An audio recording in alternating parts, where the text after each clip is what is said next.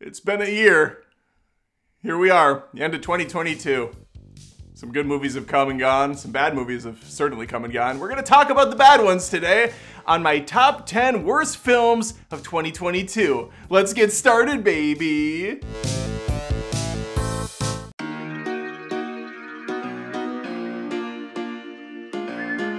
Superhero films have had a good run, and that run is over. Kind of ended at Endgame. We might have shat out one or two other decent ones in that time period, but for the most part, yeah. The MCU really troubled. DCU starting over, burning it down from scratch. What do we have here in the 10 spot? Well, we have 3 movies. Morbius, as I lovingly refer to it as Morbi shit. We have, did Venom 2 come out this year? Because God, was that awful. No, I think that was last year. We're not going to count that. We have Thor 4, Love and Thunder. More like Snore 4, Bore 4. And then Black Adam just to sweeten the pot. These are terrible movies. Watchable, I guess. They're like background fodder. You can easily sit there with brain rot and just watch the dumb shit unfold as big name actors stand in front of green screens like I am and get paid a bunch of money to do very little acting, but just kind of screw around or have their ego checked out again. These movies suck. And that's the bottom line. Morbius is a chore to sit through. It's ugly. It feels like something that was made in the mid-90s, but not like the good mid-90s superhero stuff, but like Ghost Rider or Jonah Hex. I don't know when these movies came out. Those are probably early 2000s, actually. Regardless, I've been alive long enough to see enough bad superhero movies, and these are right up there. Fantastic Beasts: The Secrets of Dumbledore. What an embarrassment. What an absolute train wreck. Like, how dare you make these awful Fantastic Beasts movies and try to pass them off like they're in the Harry Potter universe? It's just sad.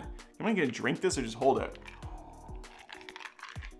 Newt Scamander sucks. He's like the most unlikable lead ever. I'm a quirky guy, I don't know how to talk to people. That's not fun to watch! You shouldn't be the lead. You can be a side character, which I think is what they tried to do with these later movies because they know how bad he blows. So like, Dumbledore? Young Dumbledore's in this now? Just embarrassing. The movie was miserable to watch. It's way too long. It's way too dull. These are films about magic and there's like no magic in them. And even when there is magic, it has no color. David Yates is now at the point where he's not even trying to make these poppy or fun or exciting for kids. Now they're just for, I guess, people that hate Harry Potter and only want to watch the miserable parts of it where they're just sitting around talking and plotting. And the plot, by the way, what the fuck is going on? I can't believe that J.K. Rowling wrote these. Clearly she's meant for book and not for screenplay. Absolutely disappointed with this boring ass ugly film. It's canceled. Warner Brothers canceled the Fantastic Beasts franchise from what I've understood now. There was supposed to be 2 or 3 more. Maybe just 2. But regardless, over. It's all over. How pathetic. Blonde is the story of Marilyn Monroe, told through the eyes of someone that hates Marilyn Monroe. This is a huge chore to sit through. I watched this Netflix exclusive and thought to myself, what the hell is happening right now? Why is it so boring? Why do they hate this woman so much? She's constantly being tormented. I felt so bad. I felt really bad for Arma de Armas to have to cry for 3 hours. Like, imagine 8 months of shooting and every day you go in feeling like a piece of shit because that's what your character is. So you're just there crying constantly for hours at a time, going back to your trailer, staying sad because you're gonna have to do it again tomorrow or later in the afternoon. I just couldn't even imagine that production. Like what a miserable, miserable experience. And it was more miserable to watch. At moments it's pretty, but it's constantly jumping through time and space itself. You don't know what the hell scene you're on or what year it is. Oh, we're in black and white now for some reason? Now we're back in color? It's art. Love it or leave it. I choose the latter. If you thought the mainstream superhero genre had a rough year, Leatherface says hold my chainsaw. Holy hell, Texas Chainsaw Massacre 2022 is awful. Unlikable characters, check. Ridiculous scenarios, double check. A villain who seems like a caricature of his former self, triple check. This horror film not only locks down all the horror tropes, but makes them so painful to sit through. This franchise has turned into John Wick. Leatherface just runs around cutting people up like they're made of butter. He can't die, I don't think. Nothing seems to faze him. I'm watching and thinking, like, why? It's not scary, it's really dumb. There's no purpose to sit here for 2 hours and have to deal with. I wanted all the people dead. That's the other thing. The characters are miserable. A bunch of teens go to a town that they're going to gentrify. They're going to make it a happening place. No, all of you die now. And this franchise is now dead. Moving on. Da, da, na, na, da, na, na, na, na, na. Kill me! Jurassic Park Dominion. What a shit show. What a laughable mess. Why has Jurassic Park fallen so far from grace? Well, I'll tell you why. Because the tried and true formula of a simple script just won't fly anymore for some reason, even though it still works. Now you have to have 45 different plots, with the main one revolving around crop-killing hybrid bugs that are gigantic and it's ruining the world. And then there's a secondary plot with the clone girl trying to get Blue back. And now Owen can just do this to every dinosaur he sees. Not just dinosaur, human. He's like, hey, cars in his way. Easy, easy. Easy, big girl. No main character is really in harm's way. You know, they're always gonna get out of the situation. There's no stakes anymore because you don't actually know what the plot is. The storyline's all over the place. It's just noisy. There's a bunch of CG dinosaurs all over. Sometimes they look okay. Most of the time they look like shit. It's like Fast and the Furious Jurassic World. That's what it is now. I expected Vin Diesel to show up at some point and be like, I don't got dinosaurs, I got family. And he's on his motorcycle, and like, he goes onto a car, he punches a raptor in the face, then he jumps through the window. It's like, he looks up and sees Paul Walker smiling down on him. It's been a long day without you, my... Shoots up a T-Rex, the carcass goes down. Man, I should start writing screenplays. This might be the first movie on my list where people are like, how dare you, sir? How fucking dare you? Barbarian is a masterpiece in modern horror cinema. Well, if this is a masterpiece in modern horror cinema, you can keep it. Shove it up your ass, because I don't want anything to do with this mess of a film. Look how it subverts expectations. It starts out like your typical thriller, where a woman is forced to stay at an Airbnb with someone who's probably a psychopath because he played a psychopath in like other movies. But then the next thing you know, that script is flipped. He's gone in the basement, she follows him by pulling on some anal beads, opens the door, out comes some 9-foot lady with tits of gold who's somehow not malnourished, living in the dark, while the original guy's laying in the back room on his deathbed, somehow still alive. I don't, like, what are these people eating? How are these people surviving? It doesn't matter, because it's all about throwing you for a loop.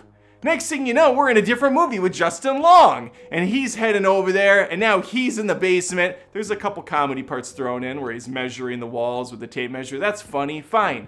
But then we move on to the final act that's just completely absurd. I understand why people like this film. It's a little roller coaster ride for them. You don't know what's gonna happen next. Things don't make any sense. But then there's other people that push their glasses up and say, you're an idiot, Adam. This movie makes perfect sense. It's all easily explained. You're just not paying attention.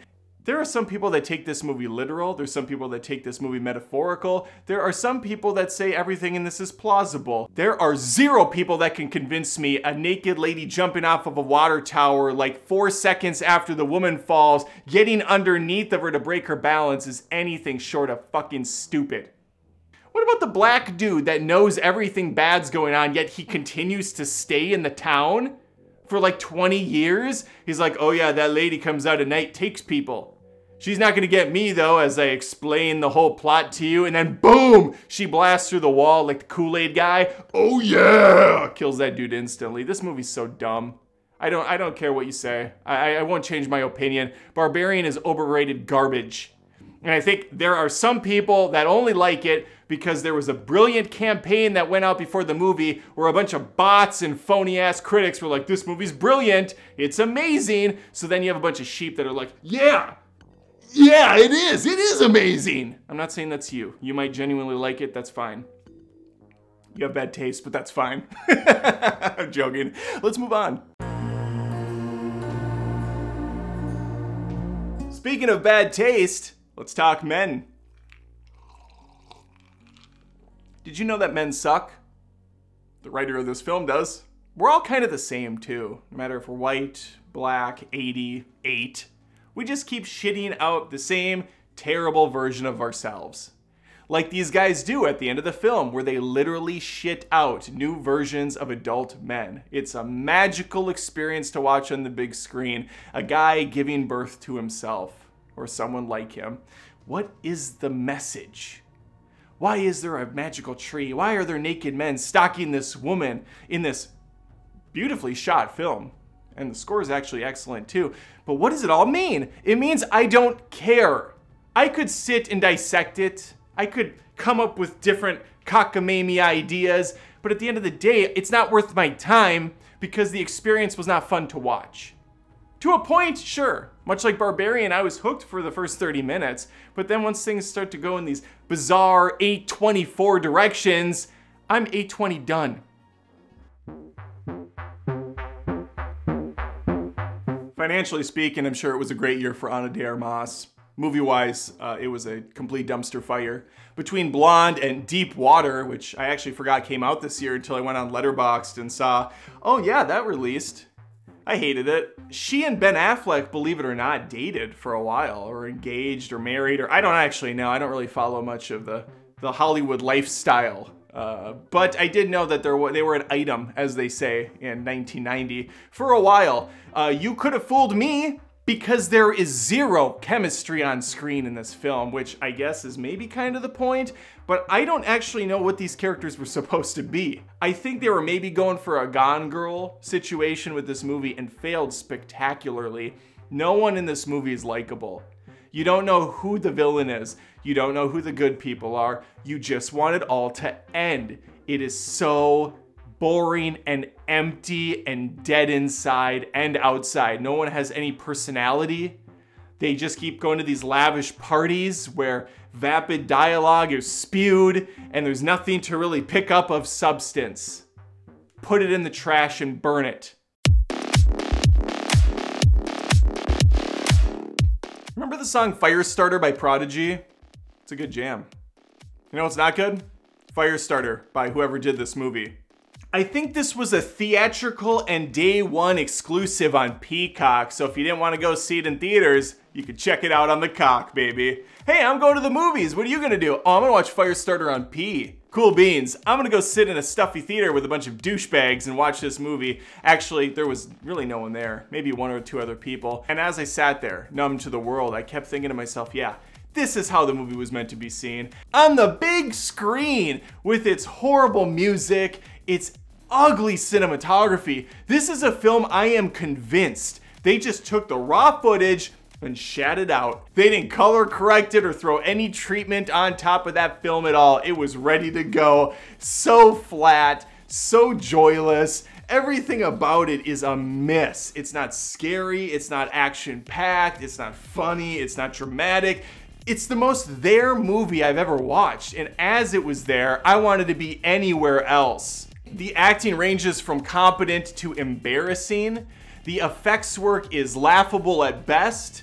And this is genuinely the only movie I reviewed in 2022 where no one pushed back. No one said, "How dare you, sir? Firestarter is a brilliant remake."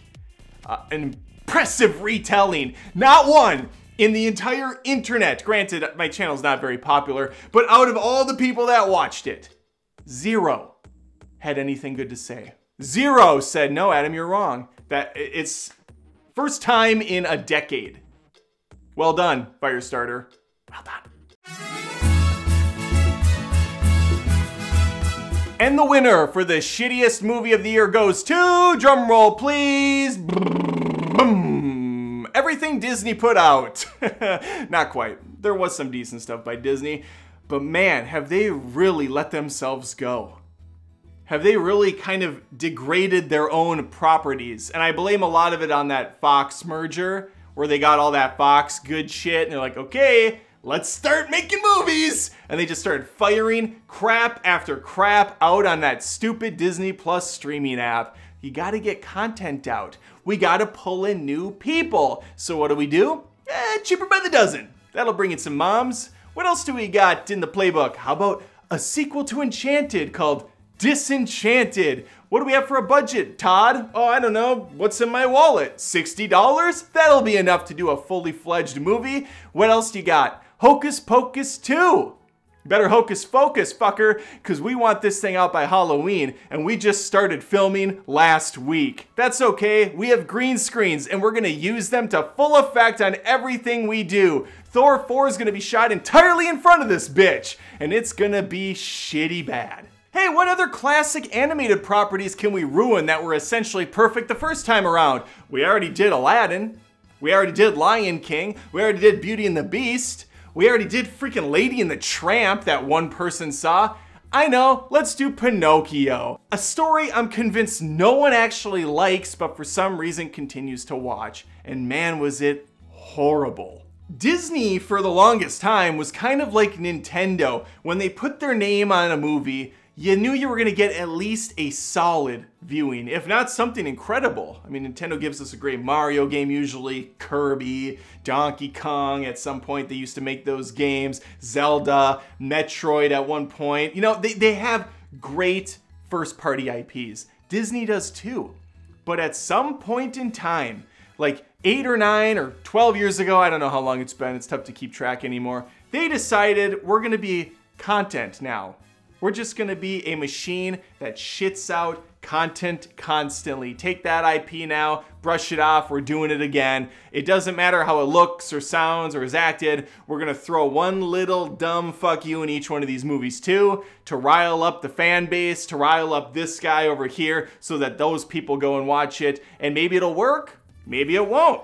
Throw a trans person in one scene, and we'll pretend like we're the greatest people in the world. Throw in a gay lead protagonist that can say one line in the whole film that will drive these dudes up a wall, and then we can pat ourselves on the back and say, look how progressive we are. Now you can forget about Dumbo. Now you can forget about some of the racist stuff we did in the past, because we've learned from our mistakes, and we're going all in.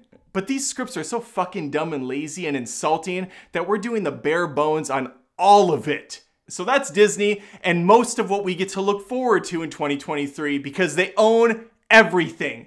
Star Wars, Marvel, Fox's entire property lineup, Avatar's freaking Disney. Everybody's saying, oh, how refreshing that a movie that isn't Marvel or superhero based is doing so well. It's still Disney. It's still Disney. Some people might say, Adam, what's the problem if it's Disney or not? Well, I'm telling you the problem, Chad. The problem is, they have no competition. They are a giant. They can make garbage after garbage, and eventually we're just gonna be numb to it and say, yeah, this is good. This isn't terrible, as you're getting hit over the head with a hammer. I kinda like this.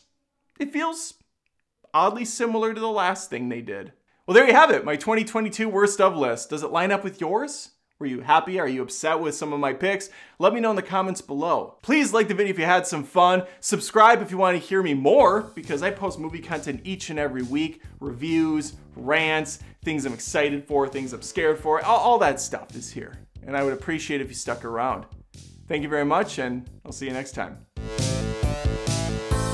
Hey, thanks again for watching the video and for sticking around. I should also point out I have a second channel that I just started a week or so back called Adam After Dark. I'm getting videos up there, trying to do it weekly. It's more fun, skit-based comedy humor. So if you like some of my jokiness, some of my comedy, then maybe hit me up over there. It's gonna be a good time. I need the support, I need the subs. So let's get it rocking. Also, I am on Spotify now, doing a podcast with my buddy DJ Bless. It's called Movies with My Black Friend. It's a ton of fun. We're having a great time. They're 45-minute to 1 hour, sometimes longer, depending on the topic, of discussion, just all things movies. And occasionally whatever else we get on a side tangent about, but we try to keep it focused. So yeah, you can join us there as well.